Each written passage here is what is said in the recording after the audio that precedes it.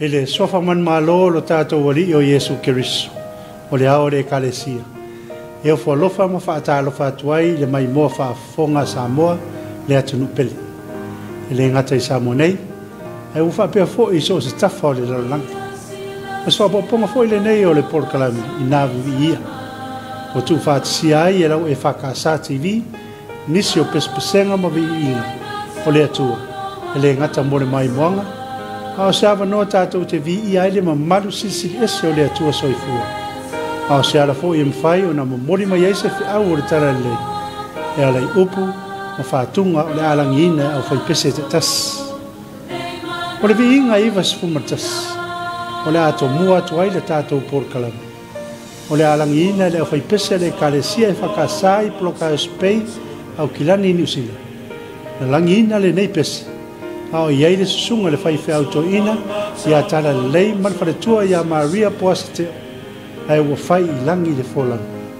Ao lea wa iai nei lalo o le taita inga le susunga ia Sensera ma le wharetua ia Litara Tolova. O le tuina atu o le mana ma le Vivii lo tātou o tua e tōtas. O le tātou whaola e ala ia Yesu Kiriso lo tātou o li. Le Vivii ma le mamalu, o le malosi ma le pule au e le amitanga nei ona po ma ia o i le whaurau. O le Vivii iwa sifuru matasi.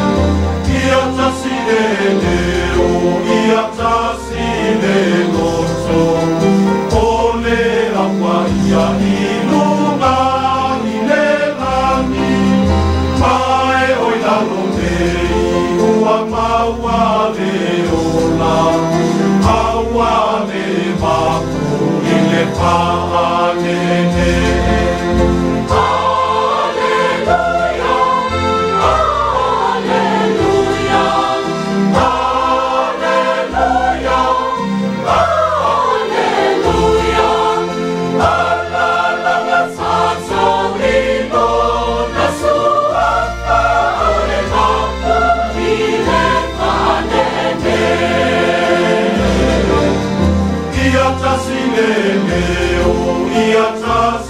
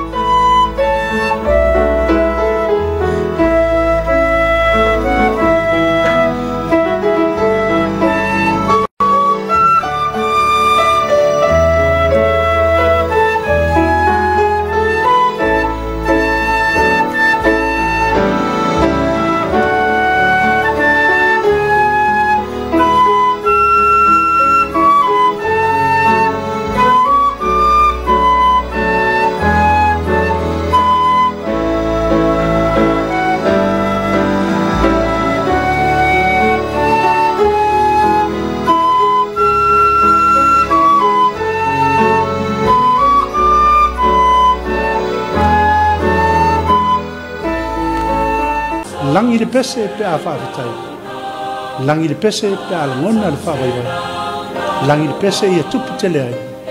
Langi lau pese tātou te awai. O la paulo le ka le sia i Filipi. Wa o i loa le matipa. Wa o i loa fo i le maua.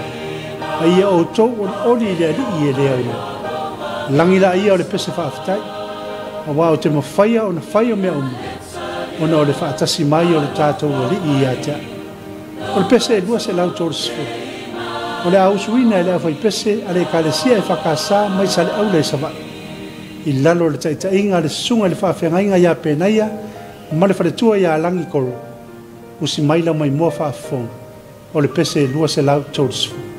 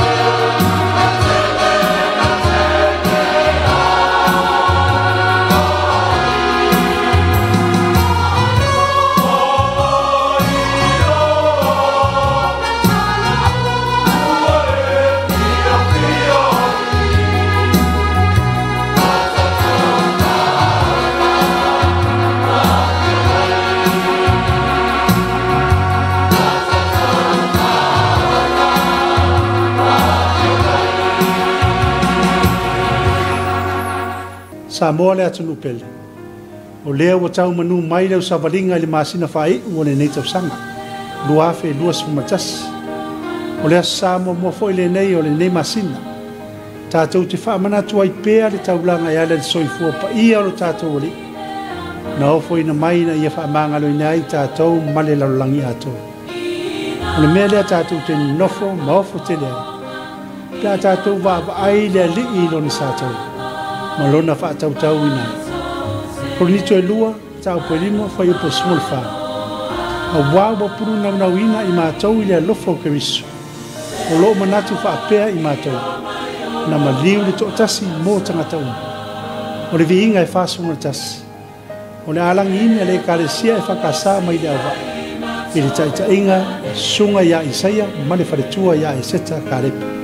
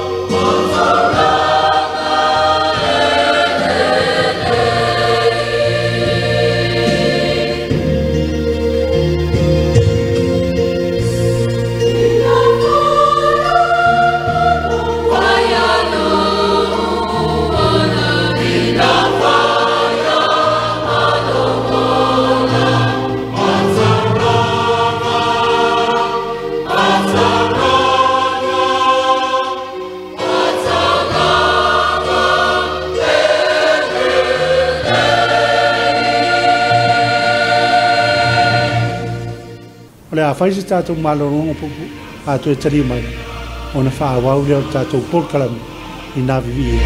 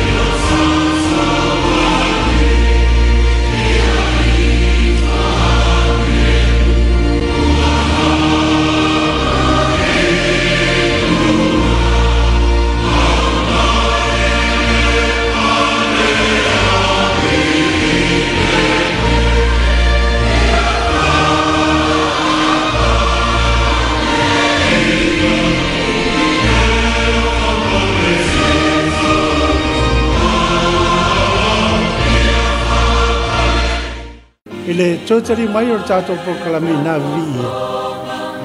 O le malo Yesu. O le malo e le lei a wā tātou te ola. O le malo e mamalu mawhile mu. O le malo e whātu mawina ai le whea ngai ngā le atua ma le tangata. O le fwoi mo tātou wangatu i le nei masina. O le whamanatu ina o le awhia mai o keriso malona malo. O le atua liu tino tangata e ala ia Yesu le Masia o lona awhia mai. Tātou whātatali, whāmanatuina le lotu whiawhia. Le awhia mai o keriso malona malo e tū mau e o i le whāua. O le pese o le alangina e le awhoi pese le e kālesia e whakasā whare ua. Le whāmalmalunga le sunga le tōina i a whili, ma le wharetua i a Koroseta matalawe.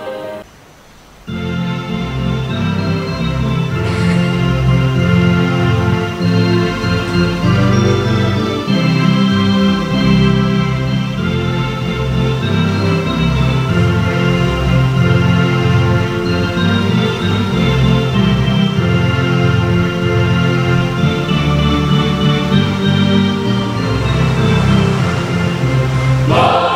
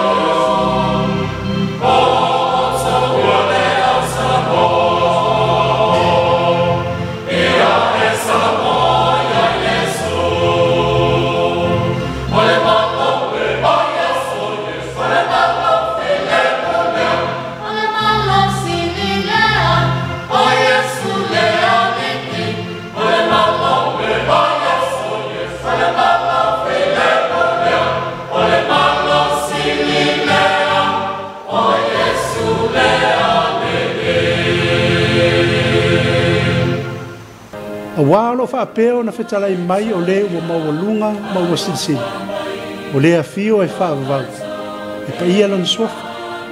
O te nofo i le mea maualunga ma le pa ia. Ma te nofo fo i ma le ua momomu o ua maualalo na loto. E wha mawhanawhana i e ua loto maualalo. E wha mawhanawhana loto o e ua loto maualalo. Ia ia whai tātou, ma malu e fio tu mawailu tātou o li. Pai alau nā fio aile li.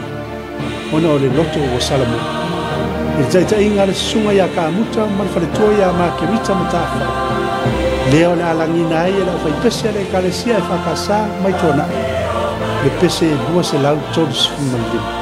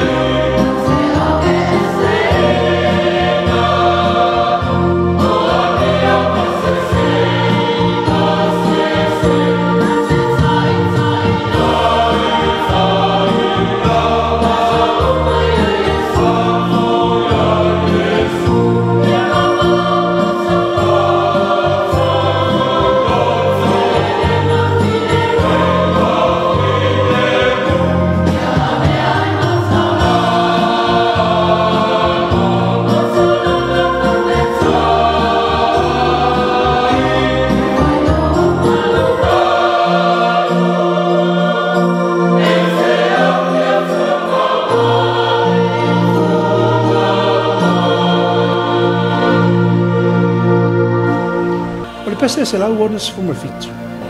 O le wha maalosi ma le wha lai au i le tau au loo whaina. O le tau o le ai wha longo matari. O na tātou o la idea i se o langa whai ina. O na o le se o le tātou wha moe moe i le tātou te tau ina le tau. Tātou tutu i lunga e tau mo isu. Wa o ia au mai ai le mana tātou te manu malo ai le tau a whaina ne.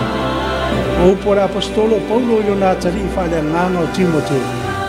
Wa o tau le tau ale lei. Wa i ui a tia o le tau sineo. Wa o ta ofi le whaatua tua. A whailaina e tau le tau ale lei la le whaatua tua. Tango atuia i le ola e whaavau. O le pese o le au suine le au whai pese le kalesia i whakasa mai tafua.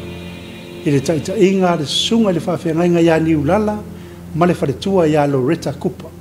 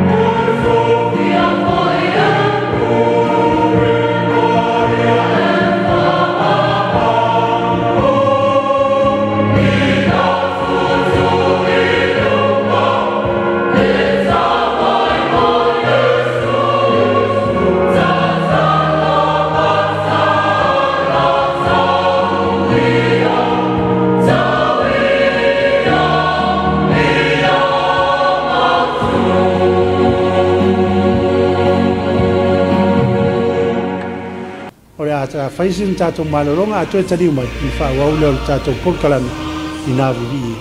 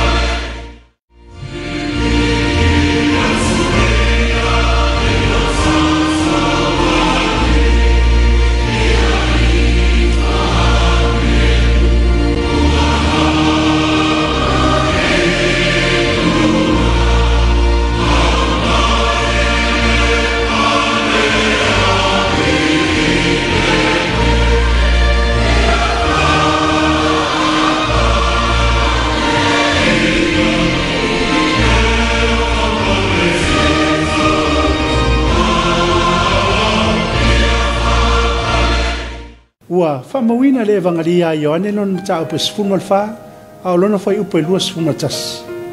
Feta lenga alo tato wali e whapea. O le wa ia te ia upolo inga matausi iai. O ia lea e lofa mai ia te. E lofa ina e ia e lo tama. O te lofa fo ia te ia ma whaali atu ia te ia. E lo wali i le whaolai. O lo lofa wasela. Nei lilo lava i se au. Ia e whaapupula tele mai. O le pese se lau ona sifu. O le alangi ina le awhai pese le kare sia e whakasa mai sale apa. I le taita inga le sunga le whawhiangainga ia wai a lesi ma le whatua ia leta Israel.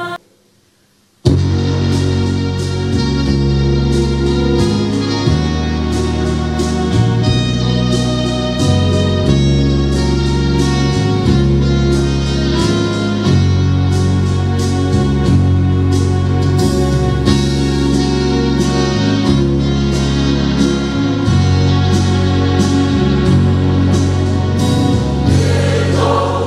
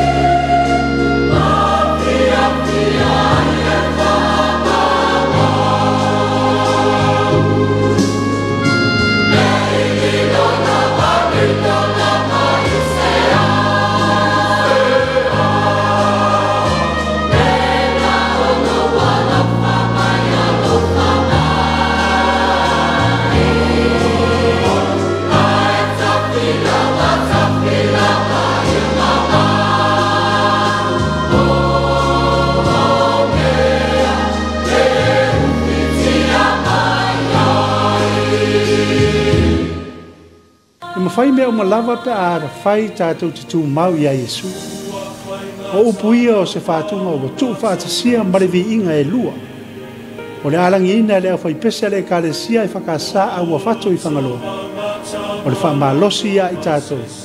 A o tau whai wainga luenga o le nito sanga. Ma le whamanatu ina ia tātou whaapea le vi inga i le tū.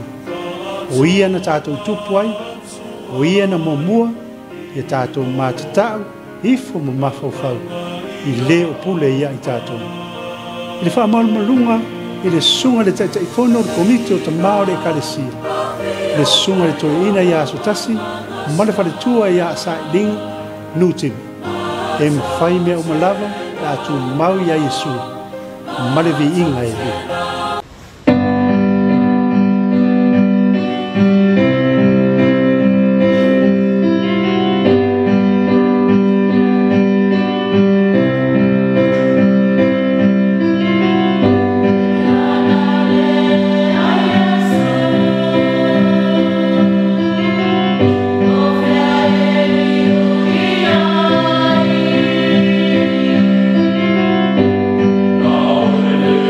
Oh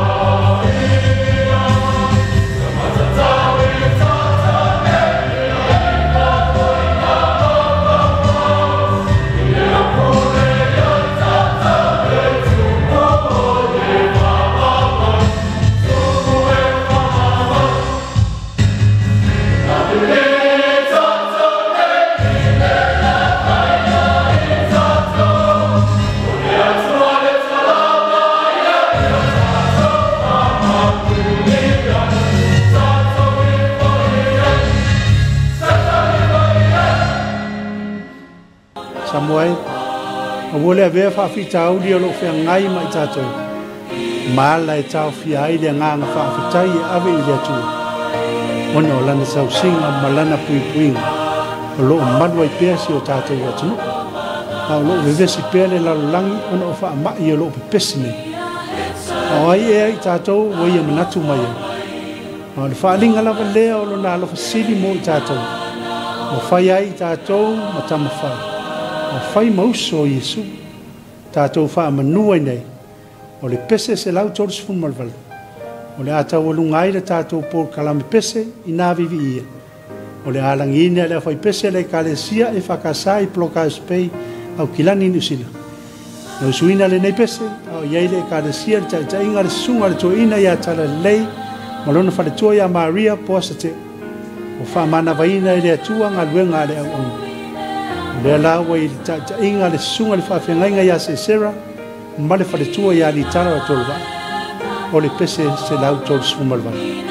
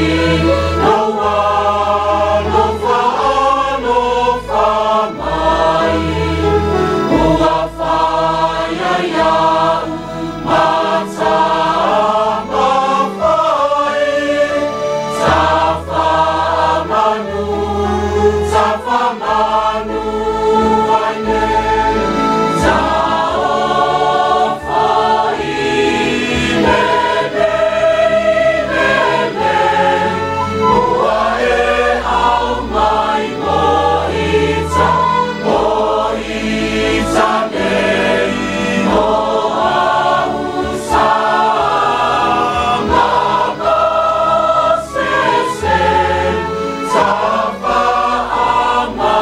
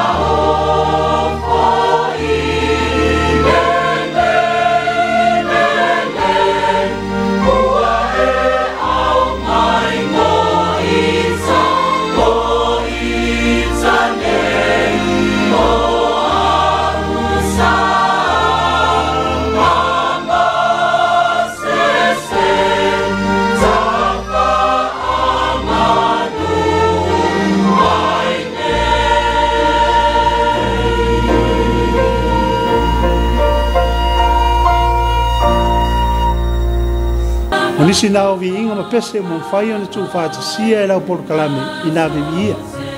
Tau ina i avea ma tau langa e mālia e whaafonga le atua soifua. Ma ia whaateri na ai sona vi inga e whaavau. Tau ina ia mori e o e le nganga i loto ma whaamoemoe. Le au o mo mori mai e pese ma vi inga o le atua. E tau wala atu i le nei porokalame. Mo mori le nganga whaafutai i sunga i to ina. Sunga i whawhenga inga ma whai pese whiwhiria. Sa whaino rātou sao a wāre nei porokalame. Whaafutai whaapitoa i le ofisa o whainga whai.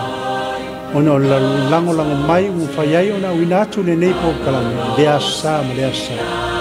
Ina ia whai ma whi au o le tala lei. A wāre whaafonga mai moa Samoa. Le ngatalai Samoa nei. E whaapea Samoa lo mai mo mai. Whaafonga mai so se tafa o le laulau. Maua seisi whaapoponga i le asu sa o momo. Ai a manu ia tele le alu o le whiau o le tala lei i le nei asu. Soifua mai a munu.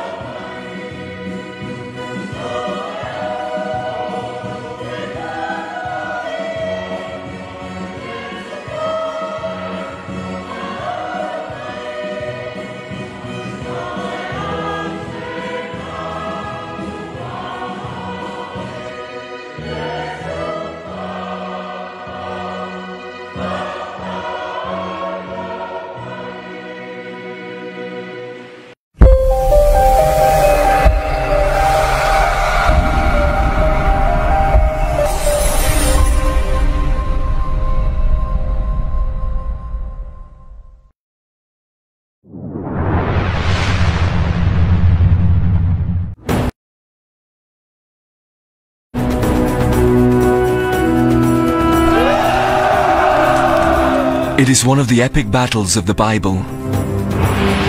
An army of nomads emerges from the desert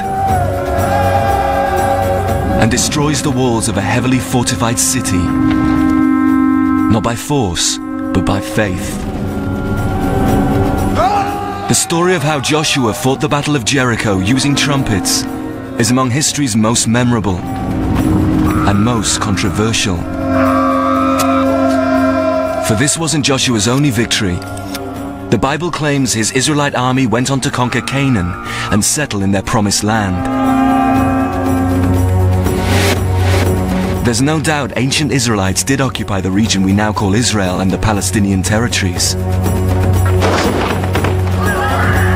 Indeed, their claim to the land still causes deep conflict there today. But is the Battle of Jericho really how it all began? Answering that question will draw on the latest archaeological and scientific research and lead to a conclusion more startling than anyone could ever have imagined.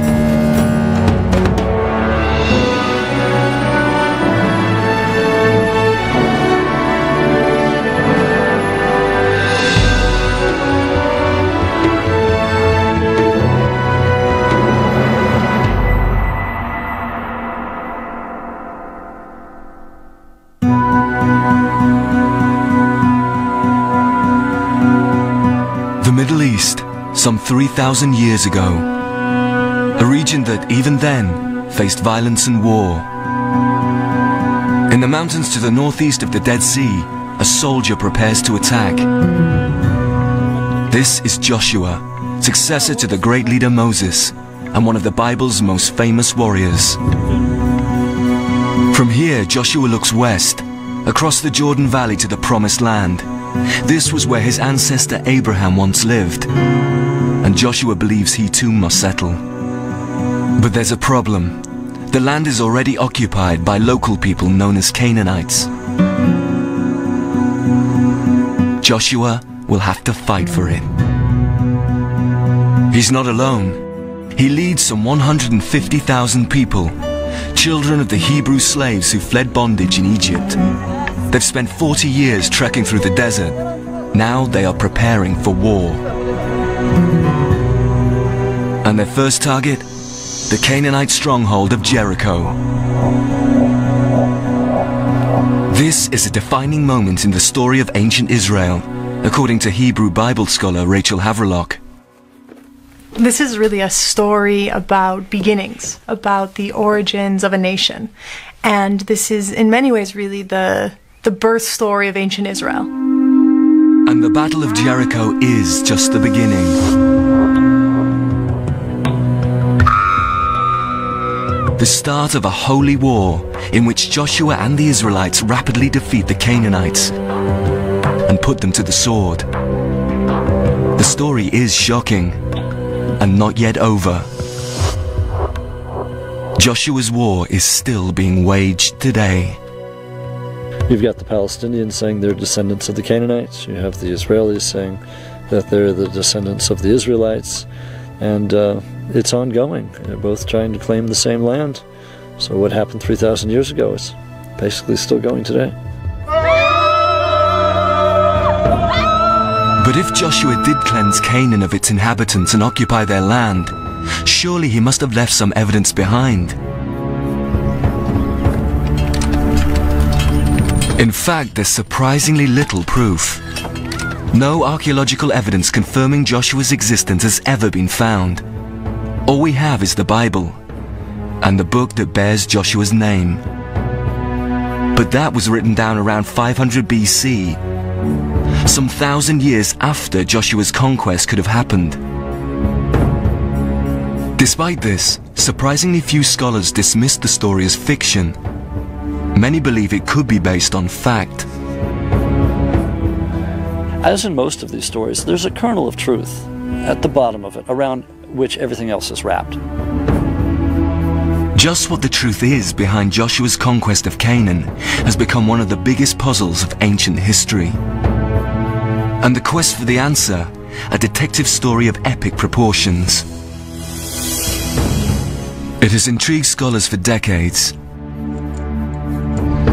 drawing many of them here, to the site of Joshua's first battle.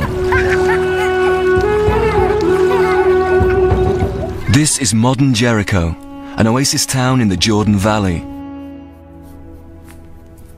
Archaeologist Bill Deaver is an expert on the history of the area. Jericho's a unique site. It's the most important site anywhere south of the Sea of Galilee in the Jordan Valley. Its history is due to the fact that there's a source of water. The spring that supplies that water still serves the people of Jericho today. Next to the spring is what looks like a small hill, but is something very different. It's an occupation mound, or tell, where the inhabitants of ancient Jericho built their cities, one on top of each other, for centuries. Perhaps one could be Joshua's Jericho. Among the first archaeologists to try and find out was John Garstang, a professor from Liverpool University. His original field reports have been conserved by museum curator Felicity Cobbing. These photographs were taken from 1931 up to 1936. Garstang's pictures document an amazing discovery.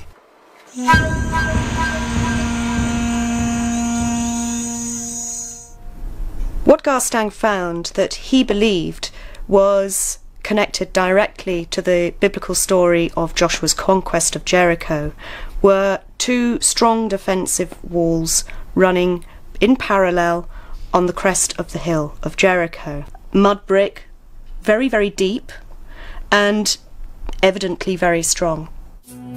Using evidence from pottery fragments, Garstang dated these mud brick walls to 1400 BC, exactly when the Bible suggests the Battle of Jericho took place. What's more, the scribes who wrote the story claimed the city Joshua attacked was heavily fortified. And this is just what Garstang found. He discovered the mud brick walls had been built on top of earlier stone fortifications. You see here what is very typical of a Middle Bronze Age fortified system, with a retaining wall that basically helped to hold in the sides of the tell. That wall stood at least 15 feet high. On top of it was a first mud brick rampart. Then a steep slope plastered with lime. And finally, the main mud brick walls. 6 feet thick and at least 15 feet high.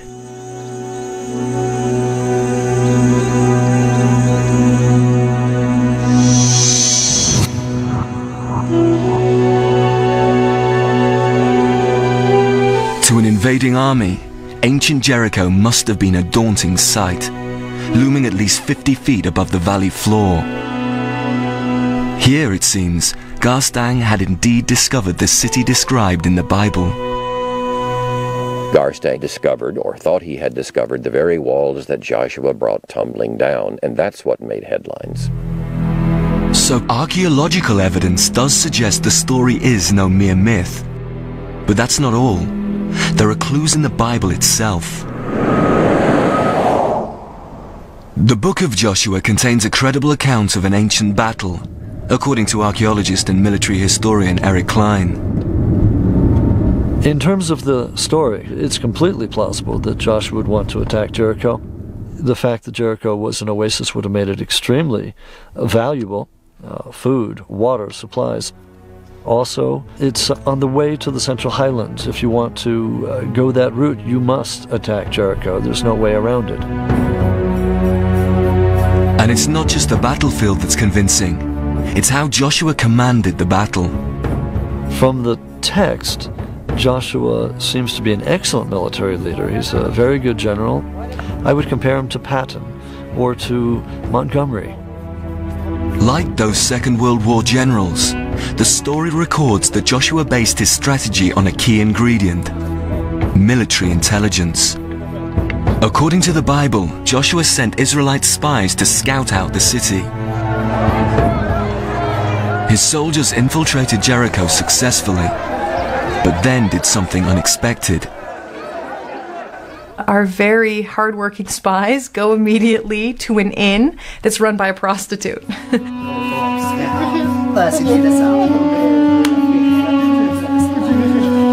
This may not be so strange. Ancient inscriptions reveal the brothels were the boarding houses of the ancient world. They were the ideal place to blend in and gather information about the enemy. Who better to go to? A prostitute or a hostess? They found out very quickly what they needed to know. So far, the Israelites' actions sound plausible. Jericho was a strategic target, and using spies a textbook tactic. But what about the people those spies saw inside? Given the size of ancient Jericho, there were probably 1,200 inhabitants, men, women and children. The story calls Canaanites. Here again, the Bible is in line with archaeological finds. While digging on the outskirts of Jericho, excavators found something extraordinary. Tombs containing 3,500-year-old skeletons, Canaanite skeletons, buried with their grave goods, connecting the people of Jericho to a wider world, to a real Canaanite culture whose cities once spread across modern-day Syria, Lebanon, Israel and Jordan. But there's much more to the historical Canaanites than the Bible reveals, according to archaeologist Jonathan Tubb. I think that a lot of people who have followed the biblical view, if you like, see the Canaanites as wicked, evil people. They're not at all. They're very urbane, sophisticated people. And we know this from the examples of jewellery, metalwork, even the very basic pots and pans of daily life, which were often very refined. They enjoyed the good things in life. What's more, archaeology has revealed that the Canaanites were the first people to use an alphabet. A 40-letter system that replaced the ancient sign language known as cuneiform and led to the form of writing we use today. The Canaanites were even great traders, influenced by other civilizations as far away as Greece and Egypt. Some of the jewellery is very beautiful. This one's interesting because it's in the form of a lotus bud, showing that strong Egyptian influence. The story leaves out these positive details. It's not surprising. In the Bible, the Canaanites are the Israelites' sworn enemies. Joshua's spies would have had much to report. But, like many military operations, their mission was compromised. The Bible records how Jericho's governor heard that the prostitute, called Rahab, was sheltering the spies. The head of Jericho would try and find these spies wherever they might have been. Why he knows or thinks that they're at Rahab's place, but I imagine he had his own intelligence gathering force. According to the story, Rahab faced a stark choice: to hand the spies over to torture and death, or turn traitor and protect them. She tells the spies that she knows that Israel will conquer the land. She knows that God has promised the land to them. And Rahab takes charge of the whole situation. She hides the spies in the stalks of grain on her roof. Moments later, Canaanite soldiers arrive.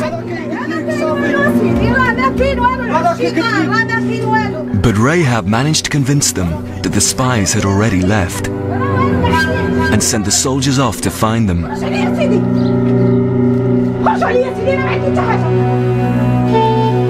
Before she helped the spies escape, Rahab made them promise to protect her and her family in the coming battle. The spies agreed and returned to the Israelite camp. Up to this point, archaeology and military strategy are remarkably consistent with the Bible's build-up to the battle.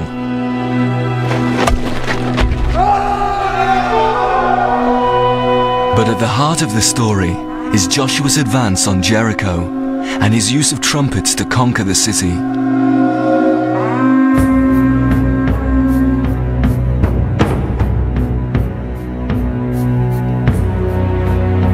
According to the Bible, Joshua's first tactic was to cross the River Jordan and establish a bridgehead on the west bank, within a mile of his target.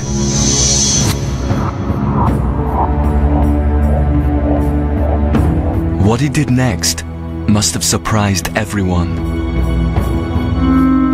Rather than march towards Jericho, he ordered his troops to march around it.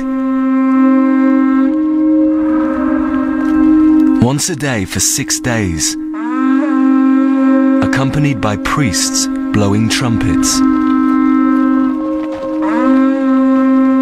This is a strange tactic. Perhaps here fact gives way to fiction. Or maybe not. History records how other armies used the same strategy.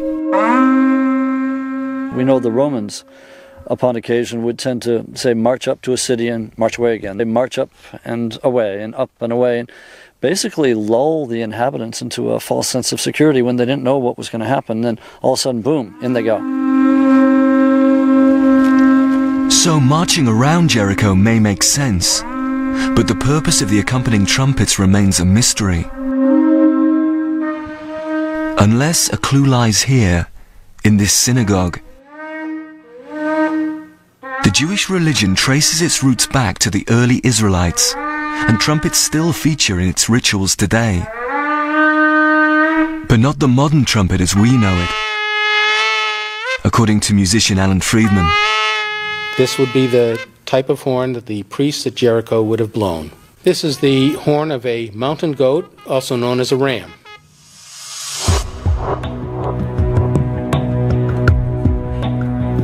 the ram's horn trumpet is of particular interest to audio consultant David Lubman.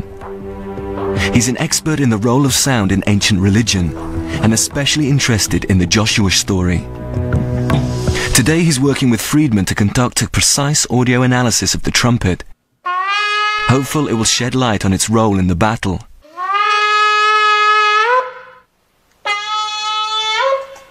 Back at his lab, Lubman analyzes his results. He knows only too well that sound can have a military use. During the Vietnam War, the American Army recruited Lubman to build an audio test chamber where they could recreate high-intensity sound levels. Once, an experiment went wrong. A seal on the test chamber failed, noise leaked out, with dramatic consequences for one lab technician.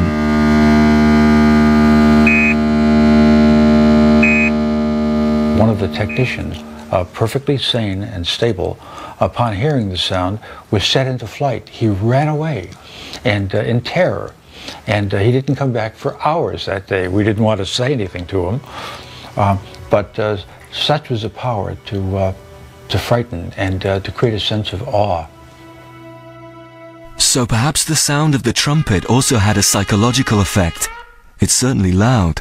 We're getting about 93 or 94 decibels of sound intensity when I measure 9 feet from one shofar. And if we had 7 shofars, then that would be 93 plus 8.5 decibels higher. That's the sort of levels that you'd expect to hear at a rock concert.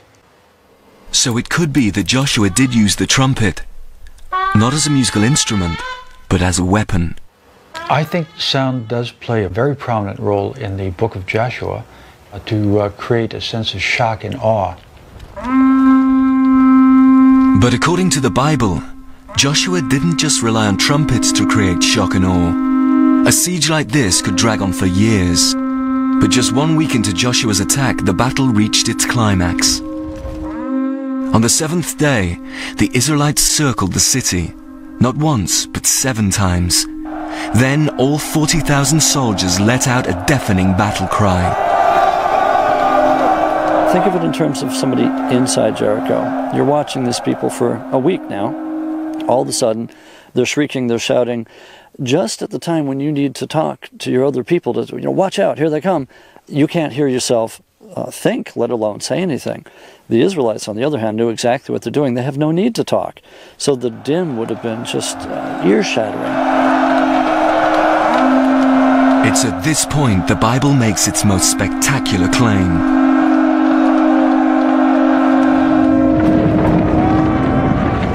That the ever-increasing din brought the mud brick walls of Jericho crashing down, allowing Joshua's troops to clamber up the fallen city walls, to attack Canaanite soldiers, and, the Bible claims, to massacre everyone inside.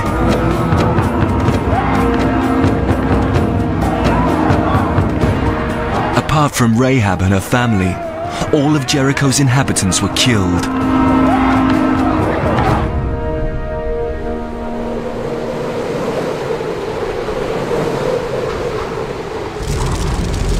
And their once mighty city set alight. But while sound might have terrified and confused the inhabitants of Jericho, it couldn't have demolished their walls. Or could it?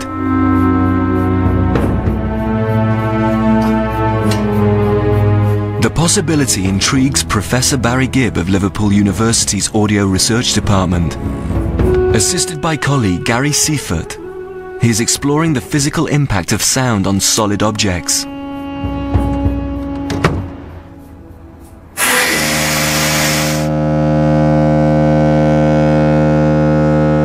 Sound can destroy structures if you take as the premise that sound is a pressure is a force, and that any force, if it's big enough, will move a body. Resetting on linear. Okay. Happy. Go. Gibb and Seifert are currently conducting experiments to understand the exact science behind the phenomenon. What I'm doing here is to put some powder into the funnel.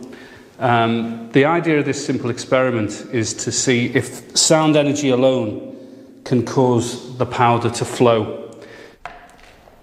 The experiment uses a fine powder, gypsum, in the belief that if sound can move a powder, it may affect a solid object too. The required level and pitch of sound is produced by a giant horn, situated in the adjoining room. The two scientists sit at a remote monitoring station. The experiment begins. Reset for linear. Yeah. Happy with the shot? Yeah. Okay. When the horn is off, the powder sits in the funnel. When it is on, something remarkable happens. The powder flows like a fluid. Why this happens is still a mystery, but Professor Gibb believes sound waves break the bonds between the powder particles. The effect is dramatic and opens up the possibility that a solid object may also be affected. This is a brick similar to the ones that would have been used to construct the walls of Jericho, and we intend now to replace the powder with the brick and repeat the test. Happy? Go. The experiment begins again. If the brick disintegrates, it will go a long way to explaining what made Jericho's walls fall down. The sound levels produced in this test chamber are significantly higher than Joshua's trumpets. If the brick does not respond here, it's unlikely to have been damaged at Jericho.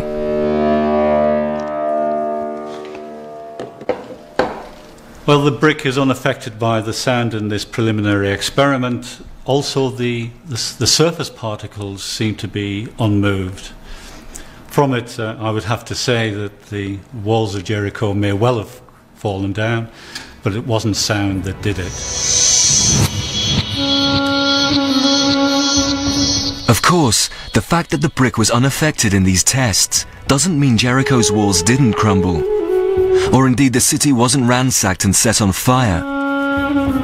Far from it, as Garstang's excavations in the 1930s revealed. The walls that Garstang thought were associated with Joshua's conquest had very clear signs of damage and destruction. And you can see this in some of his photographs. Archaeology also supports another of the Bible's claims, that Jericho had been set alight. Probably the most sensational thing he found was a wholesale destruction by fire of the city walls and the city gates and the shops and residences inside. Really quite dramatic evidence for a destruction. It's now clear the sound of trumpets alone could not have caused that devastation. Yet many of the facts do fit. The archaeological record seems remarkably consistent with Jericho's fate as described in the Bible. But if trumpets didn't bring Jericho's walls tumbling down, what did? Perhaps there's a clue earlier in the story.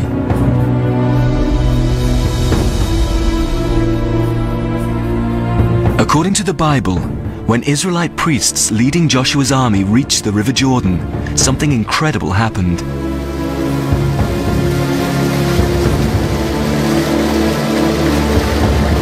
The water level dropped.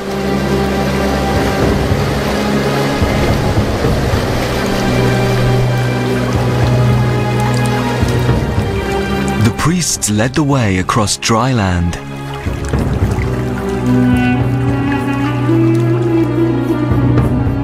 It's a miraculous moment, but not the only time it happened.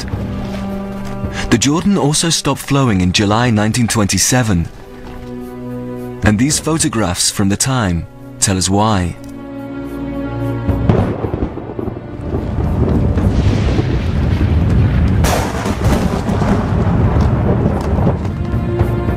The Jordan Valley suffered an earthquake, causing landslides that dammed the river for 2 days, just like the story suggests. What's more, seismologists now believe an earthquake could also have been responsible for Jericho's destruction. Exactly why becomes clearer at the Seismological Institute of Israel. Here, computers record the output of sensors across Israel, the West Bank and Jordan. They monitor a major fault running the length of the Jordan Valley, a fault that caused minor fractures, one of which runs right under the east wall of ancient Jericho, making it extremely vulnerable to seismic activity. And there is archaeological evidence suggesting earthquakes did indeed strike the city. Not once, but many times, as archaeologist John Garstang discovered. Jericho was subjected more than once to significant earthquakes. In the early levels, he found very, very distinctive cracks that split earlier burials. Here you can see the crack has severed the head of this individual here. But if the damage to Jericho's walls was caused not by sound but by an earthquake, where does that leave Joshua and his advancing army? Perhaps the earthquake conveniently struck Jericho at the same time as the Israelites attacked the city. Remarkably, that's just what Garstang's evidence suggested. Garstang found evidence of earthquake damage in the walls that he associated with the Joshua conquest. Very, very clear evidence of earthquake damage, tumbles of bricks, repatching, and general disarray of masonry. With the addition of earthquakes to the story, Garstang's discoveries seem to confirm almost all details of the Bible writer's account. It seems that Joshua did conquer Canaan, just like the story says. But there's a problem. In the 1950s, another British archaeologist followed Garstang to Jericho, and that's when all the trouble began. That archaeologist was the renowned expert Kathleen Kenyon. She became interested in Jericho when John Garstang asked her to re-examine his findings. In 1952, Kenyon began her own epic excavation.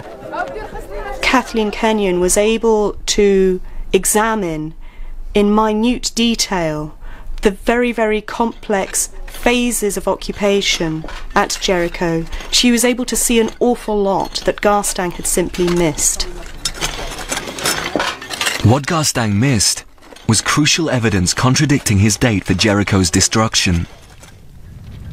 Rather than the walls collapsing in 1400 BC, as Garstang believed, Kenyon concluded they had finally fallen 150 years before, in 1550 BC. If she was right, Jericho had been ruined long before Joshua could have left Egypt.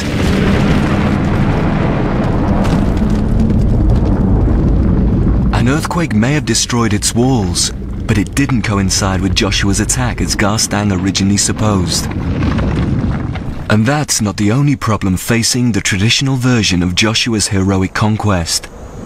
If the Israelites did reach Jericho at the traditional date of 1400 BC, Kenyon's excavations revealed that the city they found would have looked very different to the one described in the Bible. The defences had fallen into disuse. It was effectively undefended. Very little population there. It wouldn't have been much of a conquest, to be honest. But if a battle for Jericho was unnecessary, it does beg the question why the Israelites' arrival is described as a conquest at all. Well, the Bible says Joshua's invasion didn't just involve Jericho. He destroyed other cities as well. But experts excavating those sites eventually hit similar problems. The sites that are said to have been conquered by the Israelites, the archaeology shows that most of them weren't even inhabited at that time. And the sites at which we do have a destruction are not the ones mentioned in the biblical texts. The archaeological record, it seems, no longer supports Joshua's story. And any lingering doubt was dispelled when historians realized that no Israelite army, however powerful, could have taken on the Canaanites. By 1400 BC, Egyptian forces had made Canaan part of their mighty Golden Empire. The Egyptians were unlikely to allow Joshua to invade their territory. It is inconceivable that you could have had early Israel developing at the time when the Egyptian Empire was at its absolute peak. It doesn't make any sense at all. In fact, almost all evidence unearthed since the 1950s has revealed a dramatic discrepancy between history and the Bible. In 1400 BC, Jericho was a village, not a walled city. There are no clear signs of Joshua's battles elsewhere, and Canaan was an Egyptian colony. Historically and archaeologically, there's almost no evidence for a destruction, and certainly not in the 15th century when biblical chronology would require it to be placed. I think it's safe to say that almost no mainstream archaeologist or biblical scholar today takes the story in Joshua of the fall of Jericho literally. Joshua's miraculous battle, it seems, is a myth after all. But that raises a new and explosive question. If Israelites didn't invade Canaan, then how did they get there? To answer this fundamental question, we need a benchmark.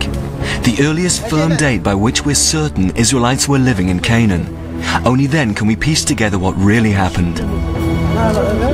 That benchmark is provided by an intriguing discovery made in Egypt. This is the Merneptah Stele, the record of an Egyptian military campaign in Canaan, led by Merneptah, the son of the pharaoh Ramesses II.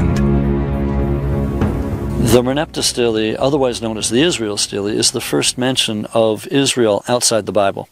It dates, now we think, to about 1207 BC.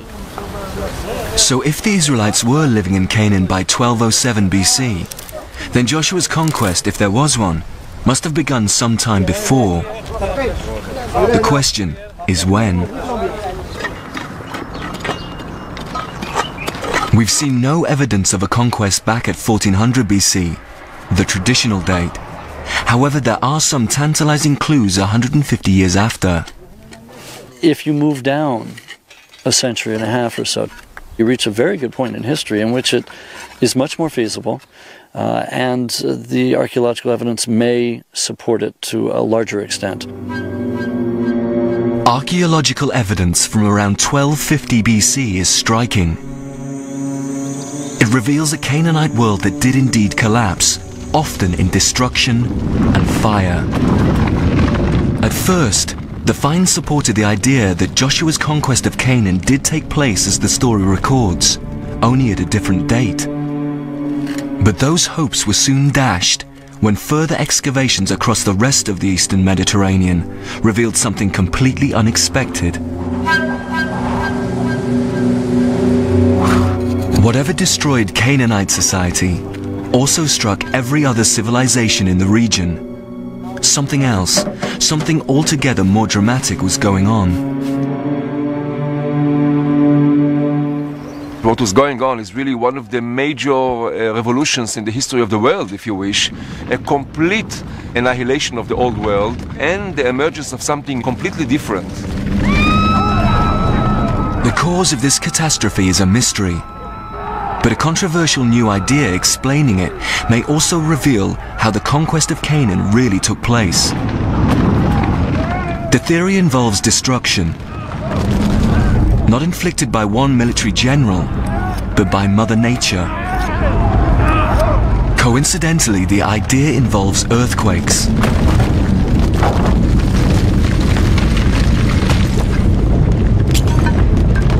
But with a big difference to the tremors that destroyed the walls of Jericho 300 years before. This seismic activity shook the entire Eastern Mediterranean. All ancient cities destroyed between 1225 and 1175 BC have been marked on this map. Some of the sites are quite major. We have Mycenae on the Greek mainland, we have Troy, famous Troy in Anatolia, and then down here a cluster of sites in what is now modern-day Israel. Another map records all significant earthquake activity monitored in the same area during the 20th century. With one map superimposed on the other, a remarkable pattern emerges. There's almost a one-to-one correlation. Wherever we have a cluster of the ancient sites that were destroyed, we have modern earthquakes of high intensity that have taken place in the same region. Until recently, it was inconceivable that earthquake activity could have caused so much destruction in the same area around the same time. But now it can be explained through a seismic phenomenon called an earthquake storm. Over the last century, scholars observing seismic activity in Turkey realized that earthquakes were progressing west along the North Anatolian Fault. In the last 4 years alone, tremors have killed some 18,000 people and left countless more homeless. It seems that if you don't get a big earthquake releasing all the tension in the fault at once, what you sometimes get is a smaller earthquake releasing the tension in a part of the fault, which then puts pressure on the next segment, which will eventually go, and basically you get the fault unzipping along its line.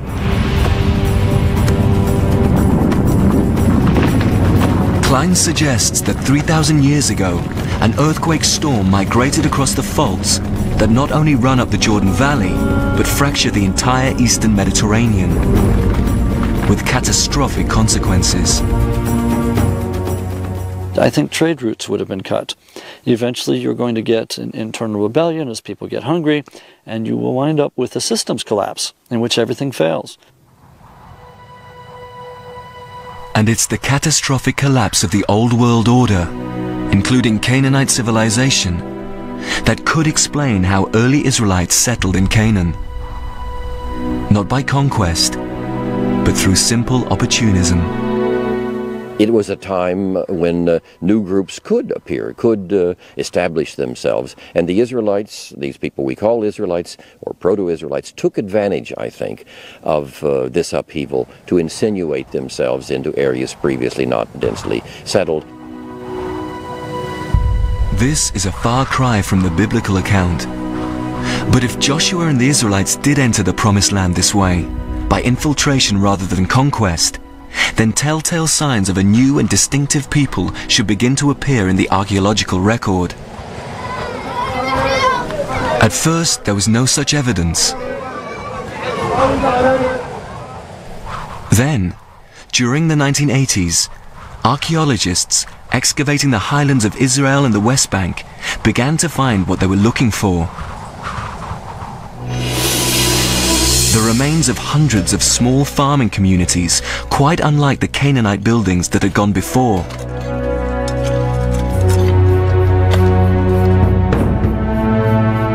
Among the archaeologists who excavated them was Israel Finkelstein. He took us to the village of Isbet Zata, 5 miles northeast of Tel Aviv, a small site he first excavated 25 years ago. The site is now badly overgrown, but it is still possible to make out some of the buildings. In particular, the outline of a new type of dwelling, a 4-room farmhouse, distinctly different from Canaanite architecture. The building itself is over here with the central courtyard right in the middle and the 2 aisles on the side. And the building was surrounded by silos for storing grain. And then there were more buildings on the outskirts. Evidence supporting the idea that the new people who lived here were Israelites, not Canaanites, was in their diet. During the period archaeologists call Iron Age 1, there were no traces of bones from one animal common in Canaan, but banned in the Hebrew Bible: pigs. We see something extremely interesting and new in their foodways, in their culinary practices. These people in the highlands, in the Iron One, do not eat pork. This idea of a peaceful settlement of Canaan has now replaced the belief that the Israelites arrived in Canaan on the back of a military conquest. But in the wake of this conclusion, archaeologists began to ponder a new and even more remarkable scenario. What if the early Israelites had never actually arrived in Canaan at all? What if they had always lived there? Further excavations of the 4-room farmhouses suggested this could be a strong possibility. Distinct differences between this new culture and the Canaanites do exist, but there are also startling similarities. When archaeologists began to compare the pottery of the highland farmers to the old Canaanite population, they found something surprising. Early Israelite society is, in many respects, it's a poorer reflection of Canaanite society, but it's not as fancy, it's not as sophisticated, but it's exactly the same. Further parallels between Israelite and Canaanite cultures were found on the coast of Syria. Archaeologists excavating here at Ugarit uncovered an archive of clay tablets revealing details about Canaanite religion. One tablet contains the tale of a Canaanite king called Keret and his military conquests. One of his methods of disposing of a city was to walk around it and blow trumpets at it. And you know, lo and behold, the walls come falling down. All these parallels point towards a radical new theory, that Canaanites and Israelites were not just similar, they were identical. It's a controversial idea, but one seemingly supported by breakthroughs in genetic testing.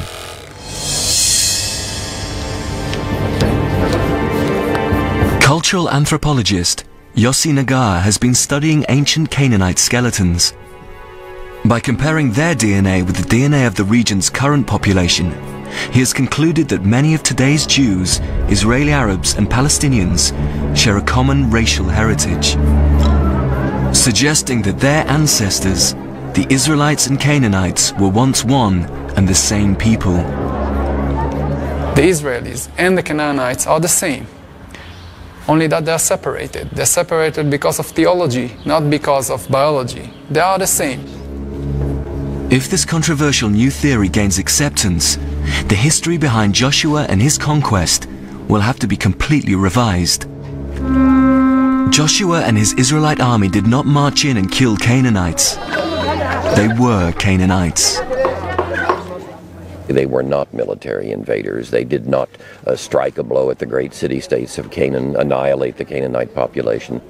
I think most of us believe that the Israelites had been largely Canaanites, perhaps peasant farmers who were thrown off their land by their Canaanite overlords, people escaping the collapsing Canaanite city-states, fleeing from conscription, from taxes, finding a foothold somewhere in the highland frontier which was sparsely occupied. If this is what happened, the origin of early Israel is not what is portrayed in the Bible. No miraculous battles, no military conquest, no mass infiltration. Just a group of Canaanite peasants and nomads resettling the hills of what they would later call their promised land. But if the story of Joshua and the Battle of Jericho is, at heart, a product of the imagination of Hebrew scribes, how did they get so many of their geographical, military, and historical details right? One explanation is that the arrival in Canaan was the experience not of all Israelites, but a handful of Hebrew people. In my judgment, the stories came to be told by a small group who had made their way across the desert, who entered Canaan in some way or another, who had been involved in conflicts with Canaanites, and when they came to write their story hundreds of years later, they told their story as though it were the story of all Israelites. But in fact, most Israelites had never been in Egypt. In writing that story, its authors seem to have embellished it with other elements. Canaanite myths like Keret, dramatic memories of catastrophic death and destruction, and detailed knowledge of ancient Jericho. My guess is they drew on a number of separate traditions which come together. They put them together. You have the recognition that Jericho is a place of seismic activity, and therefore the walls kept falling down. There may also have been a historical character, and we might as well call him Joshua, otherwise we'd have to invent somebody with the same name. You put all these ingredients together, and you have the story of Joshua capturing Jericho. Here, at last, we begin to glimpse the reality behind the story of Joshua and the Battle of Jericho. It's not one true story, but many, woven together to make a point, not about history, but freedom and faith. If we press the story too far and try to prove that everything in it is historically true, I think we lose the point the biblical writers wanted to make. It was a point about liberation. The liberation of a people who had nothing going for them whatsoever, but became in time a mighty nation. And I think the story can be read still in that way, metaphorically. A story about a new land, a new beginning, a new way of viewing human destiny. Perhaps this is the legacy and tragedy of Joshua's battle at Jericho. That one man's liberation is another man's oppression. That a fictional battle became a real and terrible conflict. And 2,500 years after the writers described it, the bloodshed is not yet over.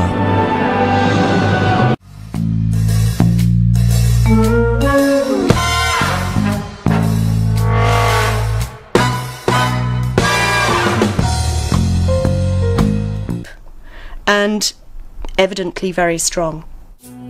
Using evidence from pottery fragments, Garstang dated these mud brick walls to 1400 BC, exactly when the Bible suggests the Battle of Jericho took place. What's more, the scribes who wrote the story claimed the city Joshua attacked was heavily fortified. And this is just what Garstang found. He discovered the mud brick walls had been built on top of earlier stone fortifications. You see here what is very typical of a Middle Bronze Age fortified system, with a retaining wall that basically helped to hold in the sides of the tell. That wall stood at least 15 feet high. On top of it was a first mud brick rampart. Then a steep slope plastered with lime. And finally, the main mud brick walls. 6 feet thick and at least 15 feet high.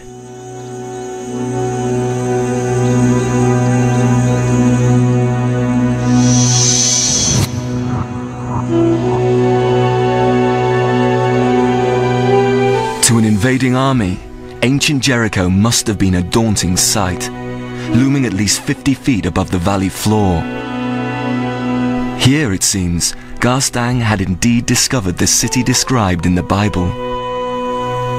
Garstang discovered, or thought he had discovered, the very walls that Joshua brought tumbling down, and that's what made headlines. So archaeological evidence does suggest the story is no mere myth. But that's not all. There are clues in the Bible itself. The book of Joshua contains a credible account of an ancient battle, according to archaeologist and military historian Eric Klein. In terms of the story, it's completely plausible that Joshua would want to attack Jericho. The fact that Jericho was an oasis would have made it extremely valuable. Food, water, supplies. Also, it's on the way to the Central Highlands. If you want to go that route, you must attack Jericho. There's no way around it. And it's not just the battlefield that's convincing. It's how Joshua commanded the battle. From the text, Joshua seems to be an excellent military leader. He's a very good general. I would compare him to Patton or to Montgomery. Like those Second World War generals, the story records that Joshua based his strategy on a key ingredient: military intelligence. According to the Bible, Joshua sent Israelite spies to scout out the city. His soldiers infiltrated Jericho successfully, but then did something unexpected. Our very hardworking spies go immediately to an inn that's run by a prostitute.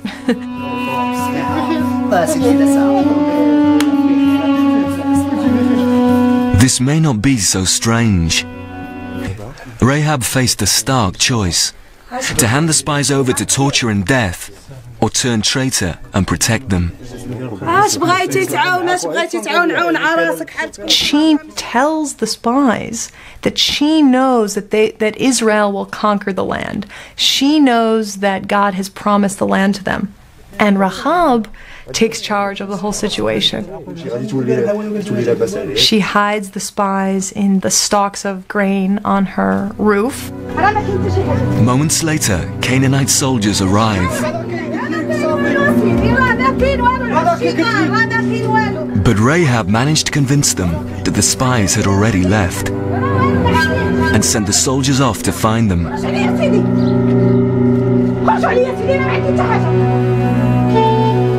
Before she helped the spies escape, Rahab made them promise to protect her and her family in the coming battle. The spies agreed and returned to the Israelite camp. Up to this point, archaeology and military strategy are remarkably consistent with the Bible's build-up to the battle.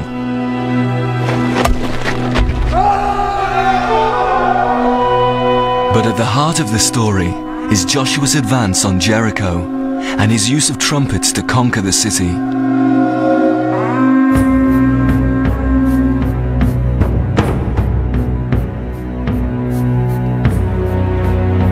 According to the Bible, Joshua's first tactic was to cross the River Jordan and establish a bridgehead on the west bank, within a mile of his target.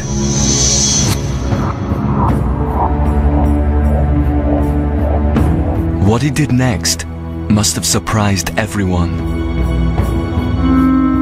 Rather than march towards Jericho, he ordered his troops to march around it. Once a day for 6 days, accompanied